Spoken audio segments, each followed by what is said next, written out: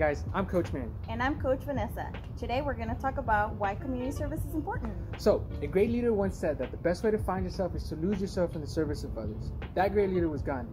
We're going to go ahead and go into depth as to why helping others is great to them, but for yourself as well.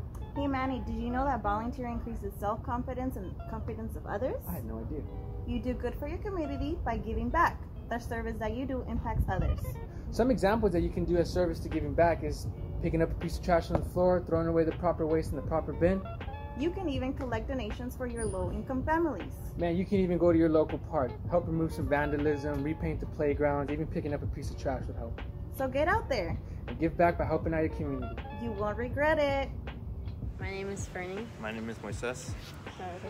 So community service is important because it sets an example for everyone else in the community and encourages others to join the cause. Also, community service is important because it gives you the opportunity to volunteer for and advocate for like events that you are passionate about, and you fix things up. Hi, I'm Coach Chris, and today for Community Corner Wednesday, we're going to be talking about why community service is important.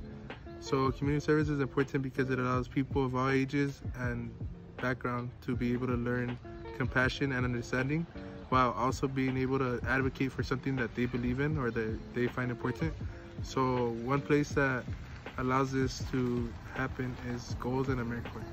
Hi, I'm Douglas. I know a lot of high schools are now requiring community service, but even for high schools that aren't, community service is a great way to build up your resume and make a big impact in your area.